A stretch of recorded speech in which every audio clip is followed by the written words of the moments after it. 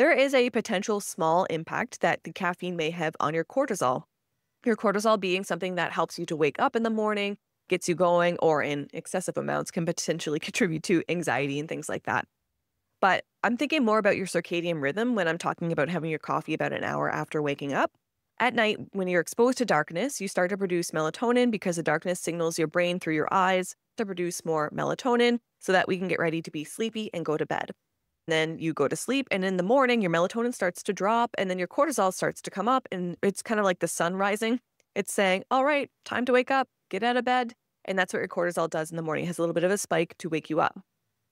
So let's say if you are having coffee regularly, first thing in the morning, you roll out of bed, within 10 minutes, you're going to go drink your coffee, or within the hour, basically, you're going to go drink your coffee. Maybe it's going to spike your cortisol a little bit more, or maybe over time your body starts to get a little bit of a spike from the cortisol from the caffeine, and then it decides that it doesn't have to produce its own cortisol anymore. And then you stop caffeine, or you don't have caffeine now and then your body's like, what do? I don't have enough cortisol being produced because typically you give me this coffee caffeine boost of cortisol, but now I have to do it myself. It just kind of confuses the body.